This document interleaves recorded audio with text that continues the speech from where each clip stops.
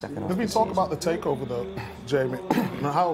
Don't you start? I know, yeah. How is that going to be in terms of invested in players? Because, you know, we've talked about being linked with Bellingham for so long. Is he going to want to pump the money in if, you know, he's wanting to sell the club, the owner?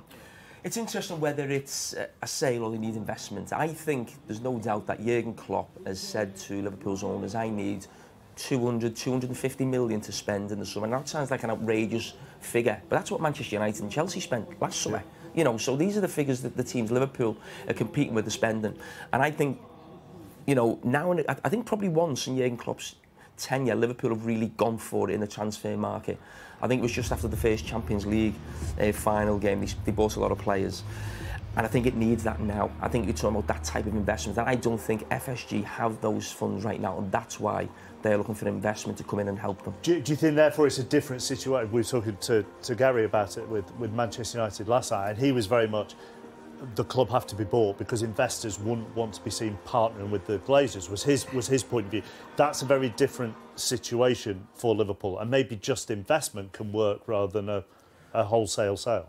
Totally agree. It's completely different. Now, there are criticism of the owners because they don't put more money in, but when they came into the club, they never proclaimed to be an Abramovich or what we have here at Manchester City. It was running the club right, and Liverpool's spending the money that they bring into a club.